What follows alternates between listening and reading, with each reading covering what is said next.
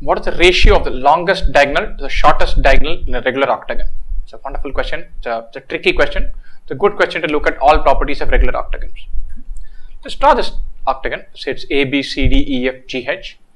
Now this octagon has 8 equal sides. Each external angle, sum of all external angles in a polygon is 360 degrees. 8 of them, so each external angle is 360 by 8, which is 45 degrees.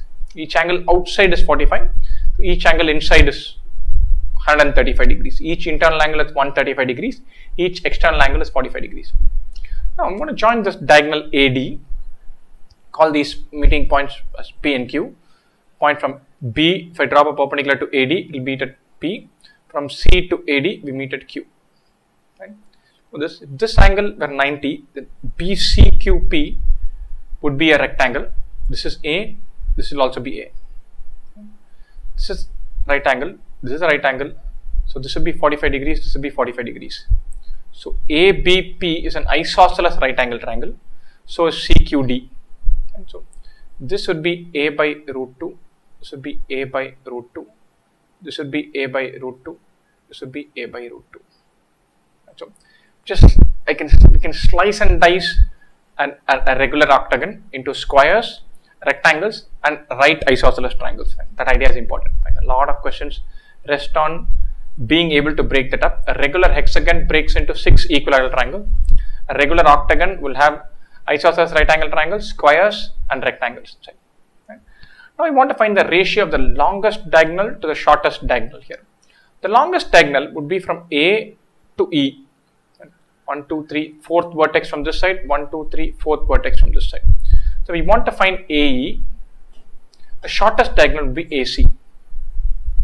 And we want to find AC and we want to find AE. Let's think about AC.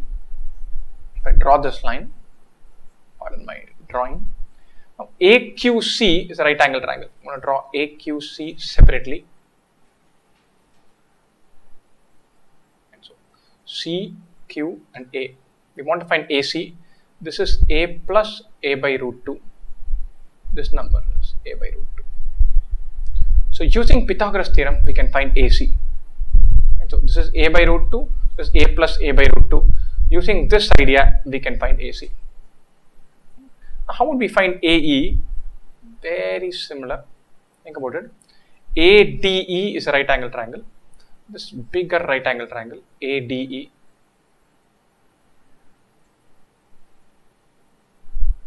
This is A. This is A plus A by root 2 plus A by root 2, or this is A plus root 2A. Right. All we've got to do is plug in Pythagoras theorem twice over, then we are done. This is A plus A by root 2 and A by root 2. This is A plus root 2A and A. So those two right angle triangles we pick up. We use Pythagoras theorem, find AC. Pythagoras theorem, find AE. We are through. Right. You can just do this that little bit quicker. If you can observe and pick one property, think about this. It's a little tricky to spot, but if you do manage to pick it, nothing like it. What is this number into root 2 is this root 2A plus A. This into root 2 is this. So triangle ACQ and ADE are just smaller and bigger versions of each other. They're similar triangles. So if this were x, this would be root 2x. Remember, we don't need to find the diagonals. We do not need to find the length of the diagonal. We don't need to do that. And so AE by AC is what we are interested in. AE is root 2 times AC, or AE by AC is root 2.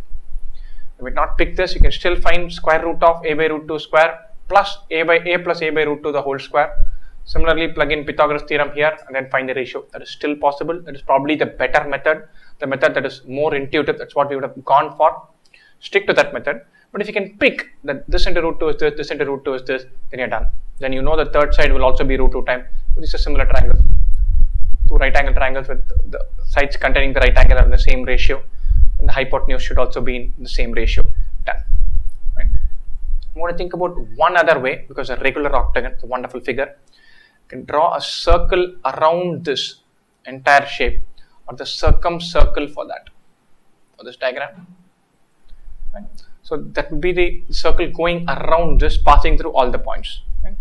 This AE would be the longest chord in that circle, or that will effectively be the diameter of the circle. Right? So think about it. AE is the diameter. AC and CE, angle ACE should be 90, because angle in a semicircle.